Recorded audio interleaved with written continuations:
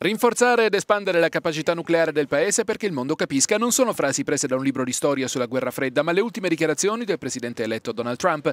Un messaggio che il prossimo inquilino della Casa Bianca ha espresso attraverso le reti sociali e che giunge poco dopo la dichiarazione del suo omologo russo Vladimir Putin, che ha esortato le forze armate a rafforzare il potenziale nucleare.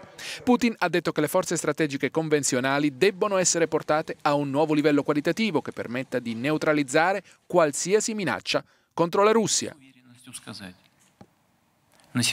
Possiamo affermare senza dubbio che oggi siamo più forti di un qualsiasi aggressore potenziale. Detto questo, se ci rilassiamo anche solo per un attimo, le cose potrebbero cambiare.